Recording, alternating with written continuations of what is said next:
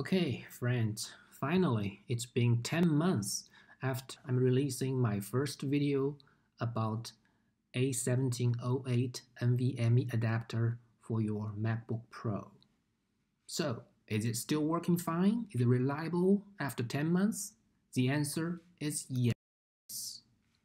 Today, I'm going to reveal the burning question, that is, which NVMe SSD is best for your 1708 MacBook Pro. Without further ado, let's get started. This is my brief summary report. So here you can see the different size and different product name and my overall rating. My rating is based on these factors. The first is hibernation or compatibility, which means that the new NVMe SSD is compatible with the hibernation feature. And here is the speed performance, the thermal performance or the temperature, and battery drain issues. And finally, the maximum capacity of this particular item or product. Okay, as you can see, my favorite product is WDSN520. Now it has a new product called N530. Both are great. The only difference is the maximum capacity of the 530 now reaches up to 1 terabyte. You can also find that Toshiba BG3 or BG4 is a second best choice in my opinion. The only thing I do not know is the thermal performance or speed throttle of this particular item. Some people told me that it performs great. That's why I give this item a 4.5 rating. The Samsung 970 is a 80mm NVMe. And because of this, the back cover cannot fit perfectly.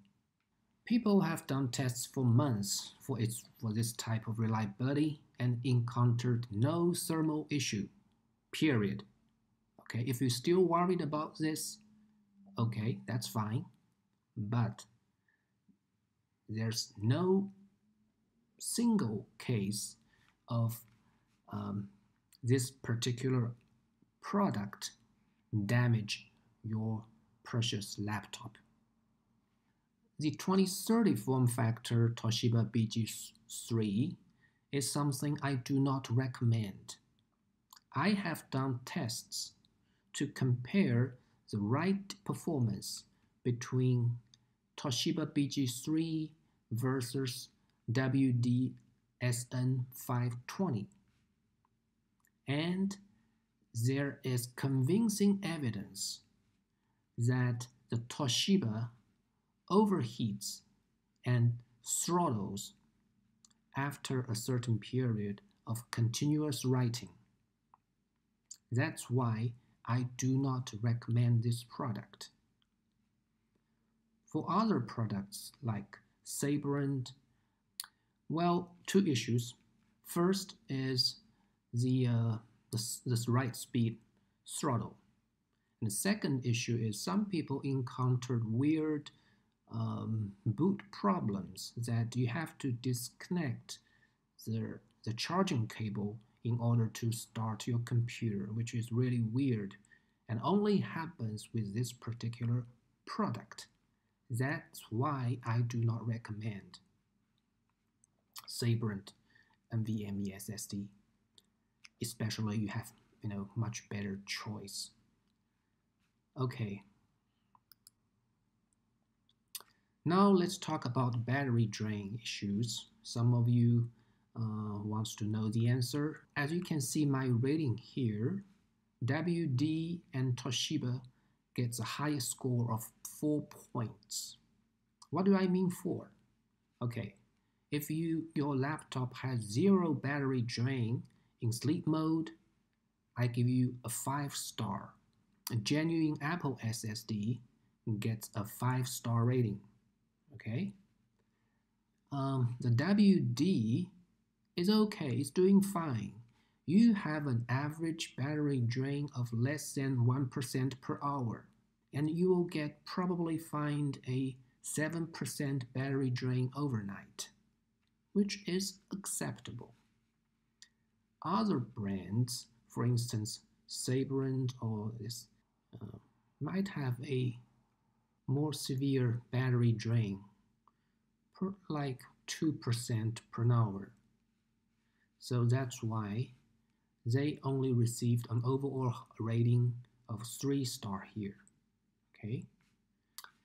With that, I would like to present my winners of this long-term review or comparison. The WD-SN520 and 530 are probably the best. I'm not sure about Toshiba BG3 or BG5 with 2242 form factor, but most likely they will perform equally well compared with the WD. Other brands or products, well, personally, they have different type of weakness that I do not recommend. I hope you find this summary report helpful. If you have other questions, please do let me know. Thank you for watching. I'd like to see you next time. Bye-bye.